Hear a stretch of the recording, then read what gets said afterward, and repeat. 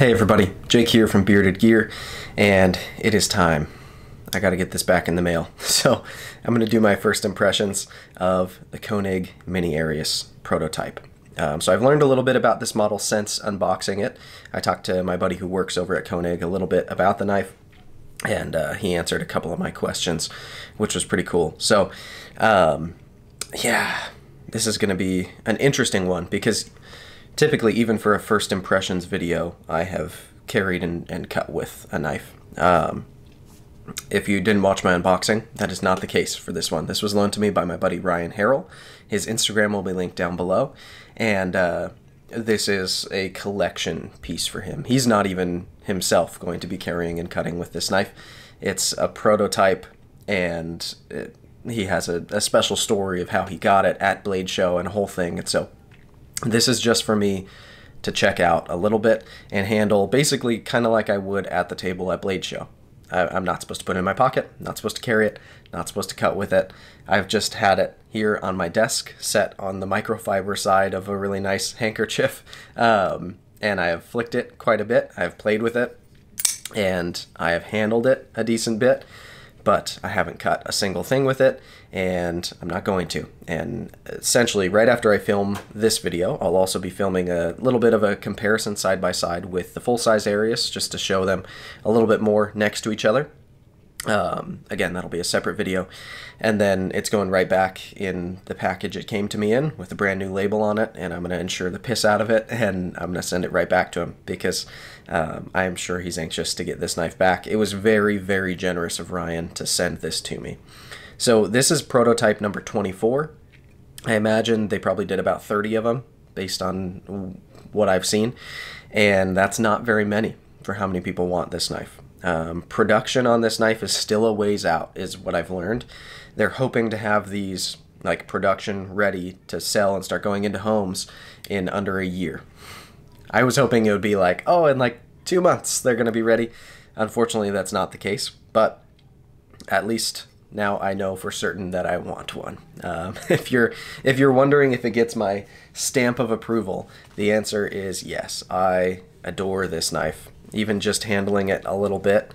There's a lot that I can deduct about it because I know the Arius so well, right? But what I really needed to see was whether it fit my hand, which it does. We're going to talk about that a little more.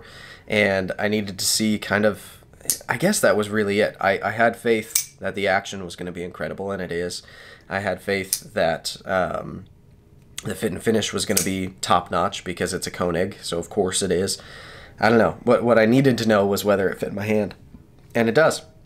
If you're not familiar with my hand size, I wear men's medium gloves, but I fill them out real well, and this knife just, it feels so molded to my hand.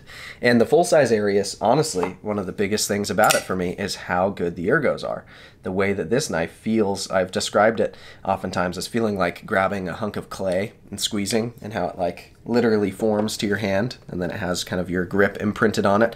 This somehow, even though the handle has been scaled down, for my hand, still gives me that sensation. Something about the handle shape, the way that it swells and curves, it works incredibly well. I will say the full-size Arius does feel a hair more comfortable because it's got more size. It fills my hand a little more, but the ergos or the profile of this knife still feel absolutely phenomenal, and I am confident that I will love it when I've got my own production variant of this down the line. So yeah, let's talk first the couple of things that I asked my buddy. I'll pull up his message actually just to make sure. I think I'll remember everything, but I just want to be positive. So yeah, basically after my video, he responded letting me know a couple of things that I had mentioned that I didn't know in the unboxing, and they were this. So this milling, how it's external on these handles, this is for the prototypes only. They plan on doing lightning pockets internally on the production ones. So basically it should be like this when it's production, is what I gather from that. I don't know if it'll be exactly the same externally, but they plan on doing internal milling to lighten it out, and it won't have these external pockets on it. So this is just on the protos, which is kind of cool that they set the prototypes apart like that. It gave them a unique feature. And then blade steel on the production ones is going to be M390, just like the full-size Arius in the current generation. So these are done in, is it 154 cm or CPM 154? One or the other. I don't have the ownership card next to me. It's in the box, which I'm about to rebox it up in. But that was just for the prototypes, which was my assumption. I didn't think that they were going to be using this steel on the production ones when all their other production knives are currently in M390. So that makes sense.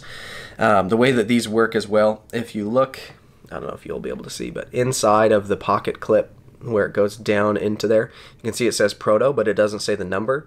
The way these are numbered, and I had seen this on their Instagram, it's actually under the clip where the clip mounts. So you have to disassemble the knife and take the clip off, and then you could see that this one is number 24, which is cool too, that they've kind of tucked it away like that, I guess. But yeah, so on this prototype, we're rocking a different blade steel, an external handle milling without any internal handle milling, and it obviously, other than that, this is what it's going to be. This is the same size, profile, shape, blade grind, all of that is what will be on the production one. So, yeah, honestly, first impressions wise, I guess the biggest takeaway I have of this knife, honestly, is that I'm not disappointed by it. And I was worried, because the Arius has been my favorite knife for a very long time, that somewhere along their journey of miniaturizing it, that they would have done something that would make me like it less. And I don't. I like this as much as the big one. The full-size Arius, for me, is totally comfortable to carry, especially because of how light it is, how kind of smooth and rounded it is. It pockets well. I love it. I carry it a lot. But this is just going to be even more comfortable. And this, honestly, for me, is about the size that I oftentimes lately carry as a secondary. So when this gets internal lightning pockets, and it's smooth on the exterior, I imagine that's going to make it even more comfortable. It's going to be an awesome little back pocket secondary knife for me. And the idea of having an Arius that fits in my back pocket and still has all of the qualities that I love about the Arius, it's remarkably exciting. Let me move my phone off my lap. I'm like balancing it on my leg. So yeah, ergos, I've already mentioned. For me, they're phenomenal. They're really, really good. There's no jimping anywhere on this knife. I guess you do get a little bit back here, but I don't even feel that on the back spacer. And then a tiny bit in here on the lock bar. Again, not aggressive, doesn't bother me. It's just, it's smooth, and the way that the handle profile bulges back here, it just works for me. I still get 2 fingers up in this primary kind of groove here. It's nice that my finger doesn't land right on the peak of that or anything. It just sets right in. This thumb ramp feels incredible. It feels like a little Arius. It doesn't feel off or wrong. It feels right, and I freaking love that. Again, I haven't cut anything with this, but I've cut a lot of things with my regular full-size Arius, and this has the same type of blade grind that you would expect. Still nice thin behind the edge profile. The edge that's on it to my fingertip feels sticky sharp. It's very good. They have in recent time as well at Koenig, they've changed their factory edge angle, which is nice. They used to put really short edges on it, and like in the sense that the edge angle, if you're familiar with sharpening, I'm not the expert on it, but I typically like to sharpen my knives somewhere around 17 degrees per side. What they were doing for a while, I understand, is a higher number than that. So maybe it was like 20, 25 even degrees per side, which meant that the actual edge bevel, where you see down here, the edge itself was a shorter, oftentimes it looks better, I think, to do a shorter little edge bevel. But for slicing tasks, the lower that number is, typically the better it performs, in my opinion. And they have since, I think they do like under 20 now, is the way I understand it. So this edge profile feels really good. Yeah, I mean, it's fantastic. The action on this guy, the detent feels slightly stiffer on this knife than it does on my full-size Arius, but it is close, and honestly, it feels snappier somehow, even though it's smaller. It drops like an absolute dream.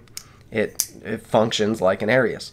The middle finger flick is absolutely money. That slight crispiness, the way it's slightly more crispy on the detent, I think makes this middle finger flick even a little bit better than my full-size one.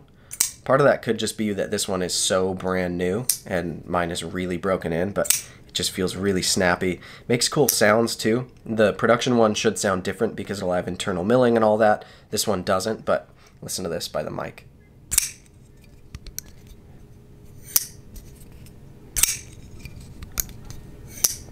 I love it. It sounds crisp and clean and mechanical, and I love it. The centering is perfect.